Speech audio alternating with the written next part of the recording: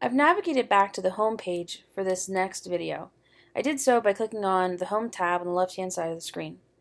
We've already talked about the vertical column of tabs. Now I want to talk about the horizontal row of buttons. The first thing you'll probably notice is that the syllabus tab and the syllabus button and the grades button are repeats of tabs that were available on the left-hand side of the screen. They are very important. That's why I've included them twice. It doesn't matter where you click them, as long as you click on the syllabus and you read it, and you click on the grades tab and you keep track of your grades at all times. Let's talk about the buttons that are different. The first button is the schedule button. If you click on that, you will see a copy of the calendar that we looked at on the course syllabus. It is vitally important that you save this somewhere, preferably you print it, and that you check things off as you do it. Every single thing that you will have to do throughout the semester is listed on this course calendar. It maps out the entire semester from the first day all the way through the last day.